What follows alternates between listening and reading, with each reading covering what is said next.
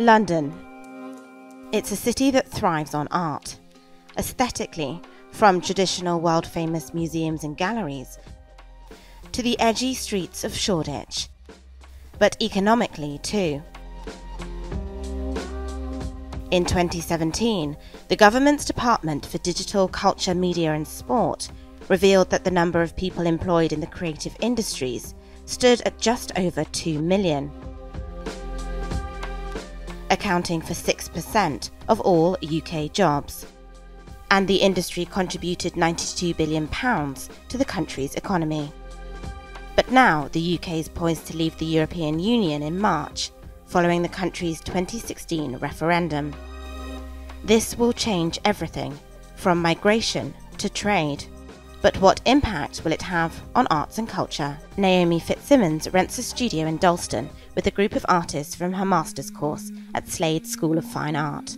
Europe has played a huge part in her artistic career so far. So I did a year in Berlin studying there, which was like I still think one of the most beneficial years of my life, really, in terms of just like going somewhere else, learning a new language, but also the development for like my practice. I've also, since graduating, I did a residency in Prague and done like exhibitions in Lisbon, Vienna and The Hague, which all came about actually from people I was studying with being from these places, and then kind of after graduating inviting you to do a show.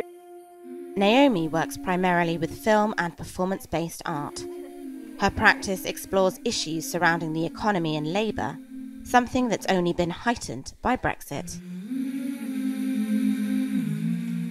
Most people my age have kind of grown up within this backdrop of austerity and have felt the cuts on the arts and culture. It's like kind of the first thing that gets cut, right? So I think that is obviously a concern,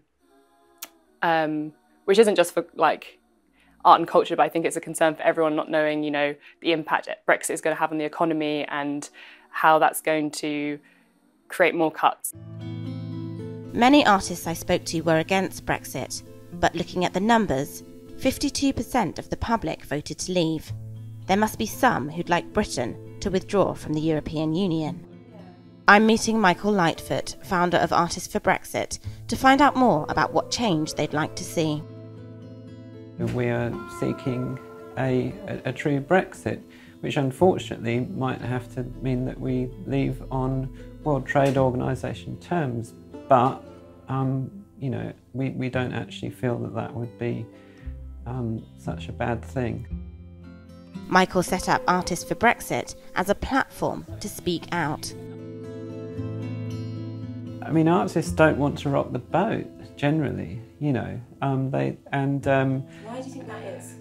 Why do I think that is? Well, because, I mean, there's a general consensus that's conformed within the arts community on this. I think there's a lot, you know, even before Brexit, there's definitely ideological conformity. I think what's happening is not so. I think that the artists that are pro-Brexit are afraid to speak out because, I mean, it's only going to impact on their careers.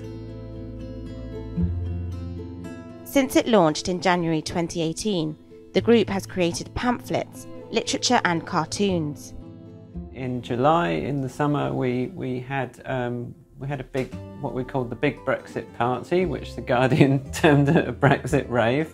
But we had music from Northern Ireland, and we had sort of punk music, and we had, you know, a whole variety of different kinds of music. It was about time that their voices were heard. And then we also had an exhibition, which we quite deliberately called The Civil Times, because just as much as we are about Brexit, we want to promote civility of discourse. We don't want to do any nasty stuff. For Michael, it's about Britain regaining control of its laws and legislations. But the reality is extremely complicated. The art world doesn't have borders as for other sectors in a way. So I think basically the community is really strong, and thanks to different art fairs and events where basically we celebrate the connection between different countries, I think Brexit won't affect it properly. Across the industry, there's anxiety over Brexit's impact economically and logistically. while those artists who support it welcome greater freedom.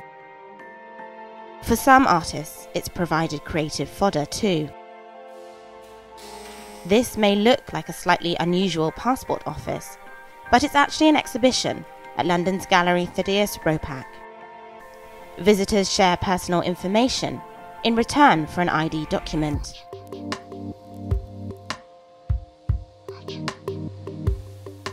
For the artist Tom Sachs, Switzerland is the model of neutrality, a place of economic and political freedom. He's offering these Swiss passports for all, and in doing so, highlighting the artificiality of borders. What happens next? Well, only time will tell. But with the March 29th deadline drawing ever closer, it's not just politicians in the European Union waiting with bated breath. The art world, too, will soon find out just how much things are set to change. Miranda Atty, TRT World, London.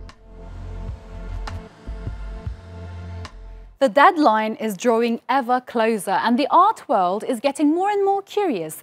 Let's talk about how much she believes things are set to change with Kate Arthurs, Director Arts in British Council. Hi Kate, welcome to Showcase. Hi there. So people have been commenting on this issue a lot, but do you really think that it's the cause for alarm for the art world after Brexit? Well, we at the British Council have been leading the way in holding discussions with the arts sector and the industry here in the UK about what Brexit really means for them. And what we're hearing loud and clear is that anything that gets in the way of movement of objects or that makes digital licensing more difficult will not be good for the sector. And that's why we're pressing really hard for clarity on those subjects.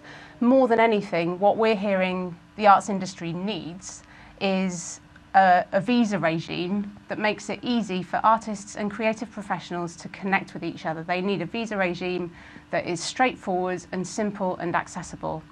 So that's what we're hearing. But the work that we're doing and will continue to do on the ground in Europe is also symbolic, I think, of our appetite to stay connected. So we're working with the Venice Biennale this year and have done for many years. This year we're presenting the work of Cathy Wilkes, who's a Northern Irish artist based in Scotland. And we'll continue to demonstrate that connection to and commitment to working with Europe over the long term. And also in terms of the creative process, I'm really curious about this. Do you feel like identity and belonging will come up more and more as a theme in artists and curators and exhibitions? Because obviously Britishness is questioned more and more these days. We're already seeing that here in the UK. Some of the most exciting writing, theatre production, exhibitions in fact are very much a reflection on what does it mean to be British today? What does it mean to be an artist living and working in this country? I think that's something that will probably feel familiar to Turkish listeners and viewers to this programme. So we work very closely with that sector, and that exploration of our national identity is a fascinating part of our work at the British Council. I mean, every crisis is obviously an opportunity as well. So how do you feel like, I mean, what would your recommendations be on thriving the art scene in this process?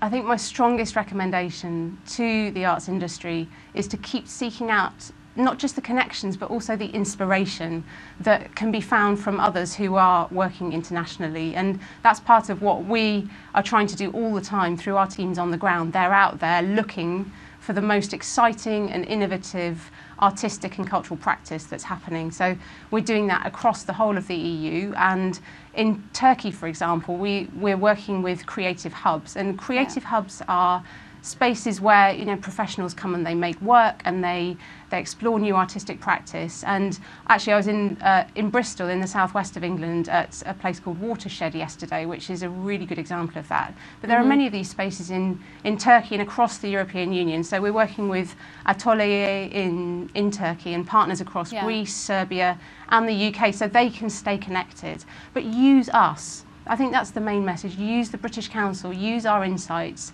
use our networks on the ground and keep connecting through those. I mean, people are really focused on the negative effects, the possible negative effects, but obviously it might have some positive effects as well. Thank you so much, Kate Arthurs, for joining us on Showcase today. Thank you.